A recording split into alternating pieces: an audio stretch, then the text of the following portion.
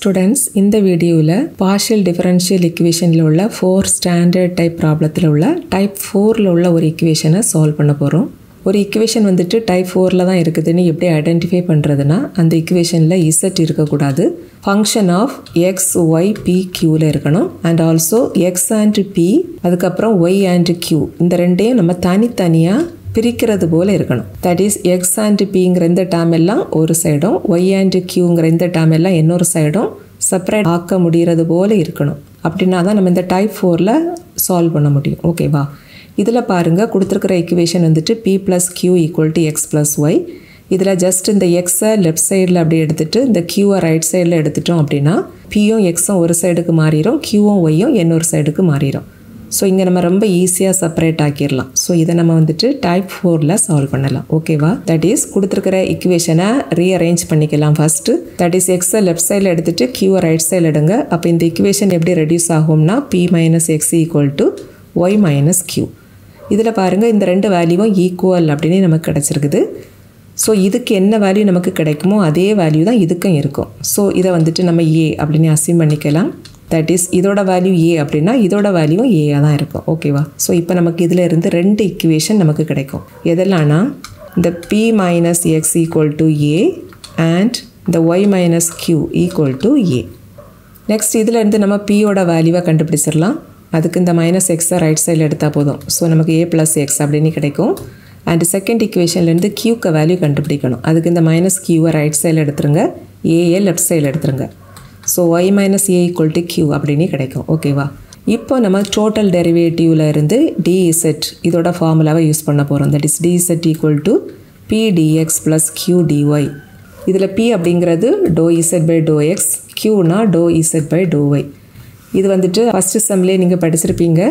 Total derivative இந்த formula எல்லாம் derive பண்ணுறதெல்லாம் படிச்சிருப்பீங்க.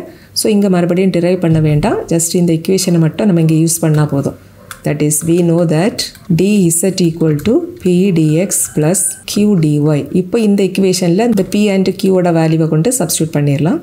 That is, dz equal to p ஓட வேல்யூ இங்கே இருக்குது, a plus x into dx plus q ஓட value y minus a into dy. இப்போ ஜஸ்ட் நம்ம இந்த equationனை இன்டகிரேட் பண்ணணும் அப்படின்னா நமக்கு கம்ப்ளீட் சொல்யூஷன் கிடச்சிரும். ஓகேவா? that is integral of dz equal to integral of இந்த ரைட் சைடில் உள்ள வேல்யூ. தட் இஸ் இங்கே வந்துட்டு ரெண்டு டேர்ம் இருக்கிறதுனால ரெண்டு டேர்முக்கும் இன்டகிரேஷன் கண்டுபிடிக்கணும். ஓகேவா? That is integral of first term plus integral of இந்த second term. And integral of d of z இதோட வேல்யூ z தான். Because integral of d of any variable is equal to இங்கே இருக்கக்கூடிய variable. அதுதான் அதோட answer. Okay? And right சைடில் பாருங்கள், இந்த ஃபஸ்ட் இன்டகிரேஷனுக்குள்ளாடி ரெண்டு டேர்ம் இருக்குது. ஸோ இங்கே நமக்கு வந்துட்டு ரெண்டு இன்டகிரேஷன் ஃபார்முலா யூஸ் ஆகும். இதெல்லாம்னா integral of x power n dx இந்த ஃபார்முலாவும் integral of a into dx where a constant. இதில் இந்த ஃபஸ்ட்டு ஃபார்முலா என்ன வரும்னா x power n plus 1 by n plus 1. And இந்த செகண்ட் ஃபார்முலாவில் இந்த a கான்ஸ்டன்ட். ஸோ நம்ம ஏஏ வெளியில் எடுத்துடலாம். ரிமைனிங் வந்துட்டு integral of dxன்னு இருக்கும். அதோட வேல்யூ எக்ஸ். ஓகேவா? ஸோ ஒரு இன்டகிரேஷனுக்குள்ளாடி ஒரு கான்ஸ்டன்ட் இருந்தது அப்படின்னா ஃபஸ்ட் அந்த கான்ஸ்டன்ட் எழுதிக்கிட்டு அங்கே dx இருந்தால் எக்ஸ் போடுங்க, dy இருந்தால் ஒய் போடுங்க, dz இருந்தால் இசட் போடுங்க. ஓகேவா? இப்போ இதில் பாருங்கள், இந்த ஃபஸ்ட்டு டேர்ம் வந்துட்டு சிம்பிளி ஏ தான் இருக்குது. That is integral of a into dx.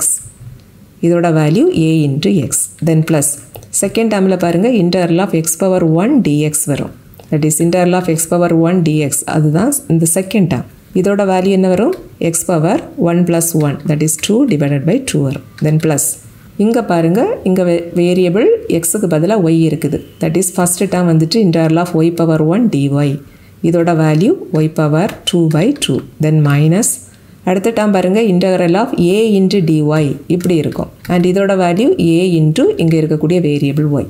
So last term வந்துட்டு மைனஸ் ஏஒய்னு கிடைக்கும். அண்ட் இந்த இன்டகிரேஷன்லலாம் லிமிட் இல்லாததுனால நம்ம ஒரு கான்ஸ்டன்ட் ஆட் பண்ணணும். அதை பின்னு அஸ்யூம் பண்ணிக்கலாம். ஓகேவா? இப்போ இந்த சொல்யூஷனில் பாருங்கள், நமக்கு ஏ அண்ட் பி அப்படின்னு ரெண்டு டிஃப்ரெண்ட் ஆர்பிட்ரரி கான்ஸ்டன்ட் இருக்குது. அண்ட் எக்ஸ் ஒய் அப்படின்னு ரெண்டு இண்டிபெண்ட் வேரியபிள்ஸ் இருக்குது. So number of arbitrary கான்ஸ்டன்ட்டும் number of independent வேரியபிள்ஸும் ஈக்குவலாக இருக்குது. ஸோ இதுதான் கம்ப்ளீட் சொல்யூஷன். ஓகேவா? So which is the complete integral அல்லது கம்ப்ளீட் சொல்யூஷன். ஓகே? அடுத்தது சிங்குலர் இன்டகிரல் கண்டுபிடிக்கணும்.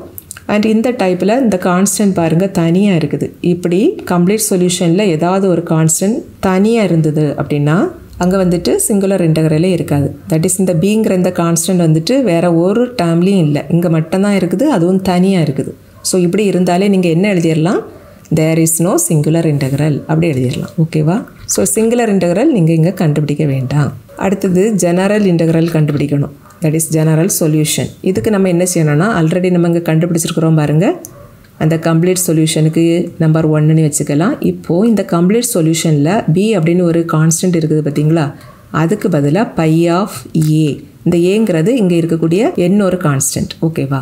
தட் இஸ் பியை பை ஆஃப் ஏல, தட் இஸ் ஃபங்க்ஷன் ஆஃப் ஏல ரீஅரேஞ்ச் பண்ணி இந்த இக்குவேஷனை எழுதணும்.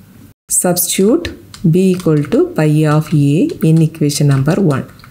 ஸோ இக்குவேஷன் நம்பர் 1 எப்படி ரெடியூஸ் ஆகிரோன்னா, இசட் ஈக்குவல் டு இங்கே இருக்குது இக்குவேஷன் நம்பர் 1க்கு right hand side A into X plus X square by 2 plus Y square by 2 minus AY plus B, பிக்கு பதிலாக பை ஆஃப் ஏ. ஓகே, இதை வந்துட்டு equation number 2ன்னு வச்சுக்கலாம். Next நம்ம to Z by to A equal to 0 இந்த இக்குவேஷனை கண்டுபிடிக்கணும். To Z by to ஏ அப்படின்னா இதில் இசட் இங்கே இருக்குது, இந்த ஃபங்க்ஷனை ஏயை பொறுத்து பார்ஷியலி டிஃபரன்ஷியேட் பண்ணணும். அப்போ இந்த லெஃப்ட் சைடுக்கு வேல்யூ கிடச்சிரும். ஓகேவா? இங்கே வந்துட்டு இந்த ஃபங்க்ஷன் ரொம்ப சிம்பிளாக இருக்குது, அதனால் நம்ம இதை ஈஸியாக டிஃப்ரென்ஷியேட் பண்ணிடலாம். சப்போஸ் இது காம்ப்ளிகேட்டடாக இருந்ததுன்னா நீங்கள் simply to by to A of இதில் இருக்கக்கூடிய இந்த ப்ராக்கெட்டில் இருக்கக்கூடிய அவ்வளோ வேல்யூவும் இங்கே எழுதிட்டு ஈக்குவல் டு 0 இப்படி எழுதினாலே போதும், டிஃப்ரென்ஷியேட் பண்ண தேவையில்லை. ஓகேவா?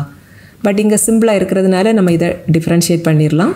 தட் இஸ் இதில் பாருங்கள், இந்த ஃபஸ்ட்டு டேர்மில் ஏ இன்ட்டு எக்ஸ் இருக்குது, நம்ம இங்கே ஏயை பொறுத்து பார்ஷியலி டிஃப்ரென்ஷியேட் பண்ணுறோம். ஸோ ஏ மட்டும்தான் வேரியபிள், ரிமைனிங் இருக்கிற எல்லாம் கான்ஸ்டன்ட். அப்போ இதில் இருக்கக்கூடிய எக்ஸும் கான்ஸ்டன்ட். ஸோ இந்த ஃபஸ்ட்டு டேர்மில் ஒரு கான்ஸ்டன்ட் அண்ட் வேரியபிள் ப்ராடக்ட்டில் இருக்குதா, ஸோ ஃபஸ்ட்டு அந்த கான்ஸ்டன்ட் எழுதிக்கணும். That is X into a power 1க்கு differential value with respect to ஏனா 1 தான் வரும். ஓகேவா? தென் plus second and third term எல்லாமே கான்ஸ்டன்ட் தான், இது தனியாக இருக்குது, ஸோ அதுக்கு டிஃப்ரென்ஷியல் வேல்யூ 0. அடுத்த டேர்மில் பாருங்கள், ஏயும் ஒய்யும் ப்ராடக்ட்டில் இருக்குது, இங்கே ஏ variable but why constant. So first அந்த கான்ஸ்டன்ட் எழுதிக்கலாம். இங்கே வந்துட்டு மைனஸில் இருக்குது, so minus Y into a power 1க்கு differential value with respect to ஏனா 1 தான். அடுத்த லாஸ்ட் டேர்ம் வந்துட்டு பை ஆஃப் ஏ, அதுவும் வேரியபிள் தான், அதுக்கு differential value by dash of ஏ அப்படின்னு கிடைக்கும், விச் இஸ் ஈக்குவல் டு 0. இது இக்குவேஷன் நம்பர் 3ன்னு வச்சுக்கலாம். இப்போ இந்த இக்குவேஷன் நம்பர் 2 and 3ல இருந்து ஏங்கிற கான்ஸ்டன்ட் எலிமினேட் பண்ணுனா நமக்கு ஜெனரல் சொல்யூஷன் கிடச்சிரும். பட் நம்ம வந்துட்டு கான்ஸ்டன்ட் எலிமினேட் பண்ணிட்டு இருக்க வேண்டாம், ஜஸ்ட் ஒரே ஒரு லைன் எழுதினா போதும். என்னென்னா, now eliminate A from equation number 2 and 3 we get general solution. ஓகேவா?